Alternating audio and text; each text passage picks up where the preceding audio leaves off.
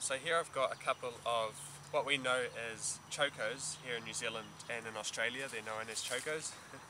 Hey, sorry. But in a lot of other places around the world, these are known as Chayote squash. So it's been just a month and 2 days since I planted this Choko fruit into the pot, which I showed you in my last video, and now it's just going crazy. Check this out. It is growing so fast. It's much taller than I am. I would say it's around 7 foot tall. Check that out.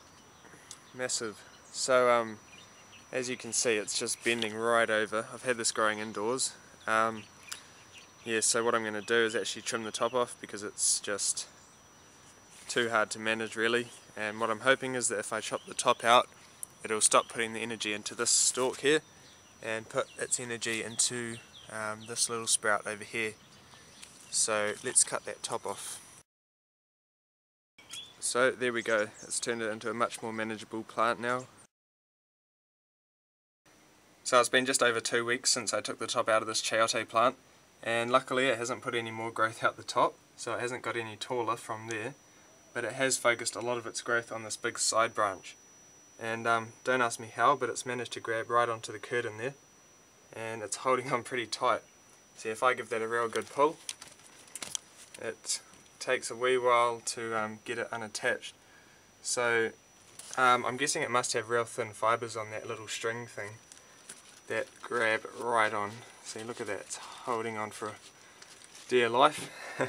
But yeah, I'll just take the end off that side shoot over here.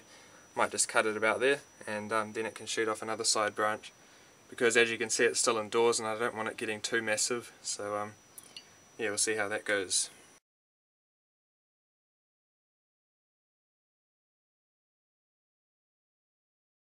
So it's now May the 10th, and I wasn't actually going to bother finishing off this Choko video because it this is where I planted it, and it sort of did grow, but it wasn't fruiting. I didn't train this up at all, but it has just climbed up by itself. But one thing that I just noticed today actually is that there is fruit on it. So there is one just there, one there, and a larger one just here. And it is also covered in quite a lot of flowers. So I will just jump up there and I'll show you the flowers. They are quite small and hard to notice, which is why I haven't really taken much notice that it has been flowering and fruiting. But yeah, I'll climb up there and show you what it looks like.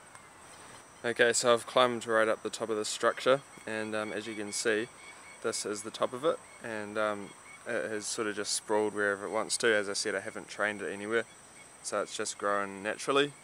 And what I have noticed, I'll try and get some footage, but there was wasps pollinating the flowers. Actually, here's one here. So there's one of the small flowers, and there's a little wasp. So I'm not sure if these guys are the natural pollinators or if it is like a mixture of insects that pollinate these, but I have seen quite a few of these guys on here.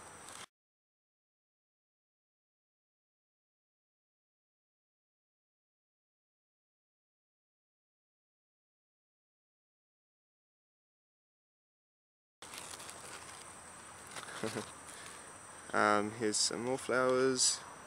So yeah, they are quite small and pretty insignificant, but they do end up turning into big fruits.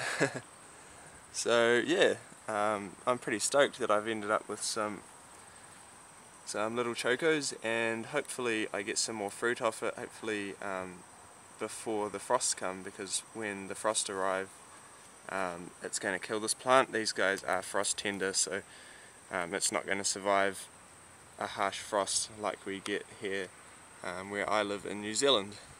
Now, I also decided to finish off this video about chokos that I started making months ago, because I wanted to share with you some sad news. So you might remember on my first Choko video,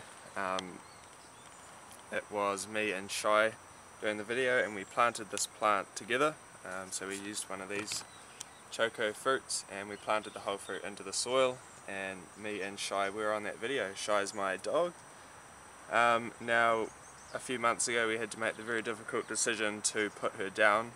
Her health deteriorated suddenly out of nowhere, so we had to make that very difficult decision, and it was very, very hard.